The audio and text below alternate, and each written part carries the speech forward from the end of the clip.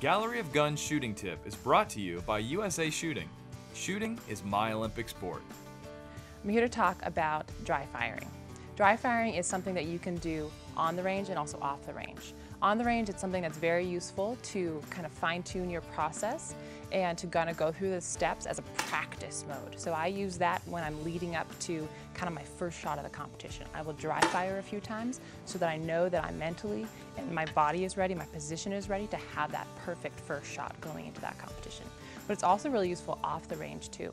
So at home, ammo is very expensive, but you can use dry firing as a way to practice your positions, practice those fundamentals like your visualization, your shot release, your positions off the range, so then you're not necessarily using the cost of ammo, but you're also training and becoming the best shooter that you can be.